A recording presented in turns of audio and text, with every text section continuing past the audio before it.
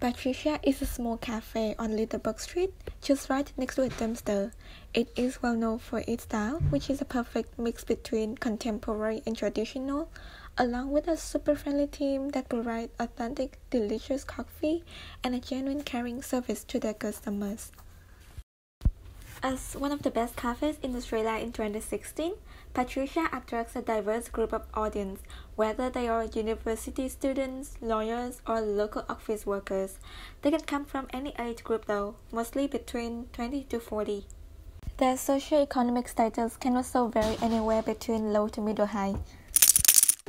In my point of view, Patricia may not be the kind of place where people would stay for hours to read a newspaper or hang out to have a late breakfast. But if they need an outstanding coffee or a casual place to meet up with new people and catch up with their friends, then I think this is an ideal venue. Most people coming to the cafe will order a takeaway coffee and then go, but there are quite a few of them just standing next to a dumpster chatting with their friends. Some will just sit on a milk crate and doing random things on their phone. Patricia may not be the most charming cafe in Melbourne, but I think its pretentious atmosphere and its simplicity is what makes the cafe really special.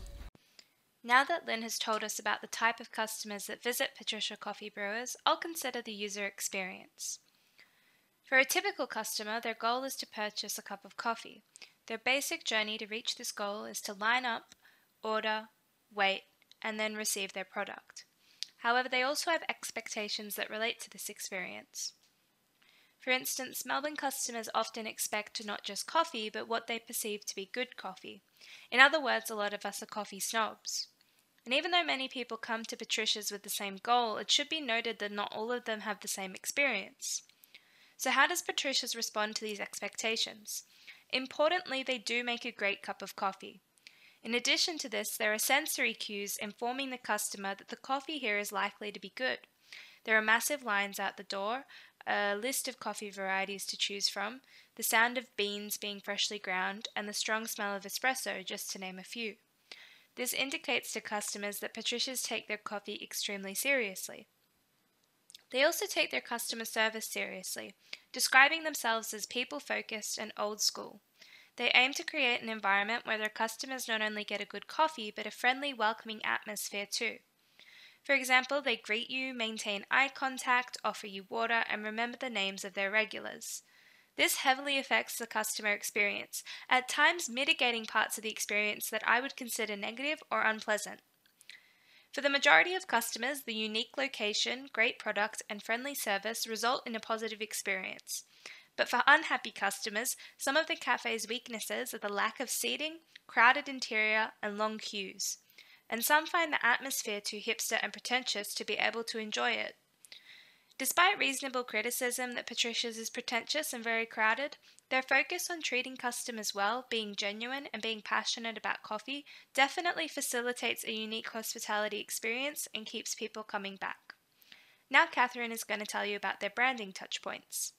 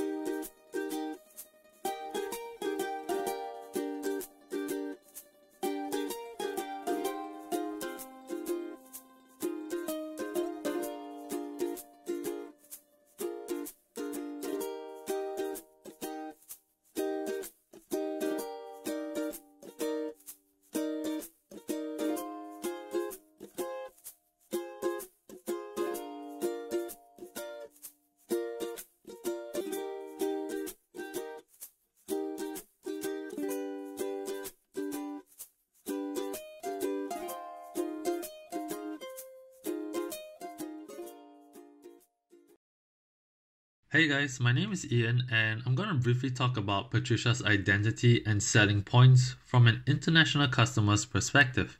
Like a convenience store, coffee shops are essential in Melbourne, and Patricia is one of them.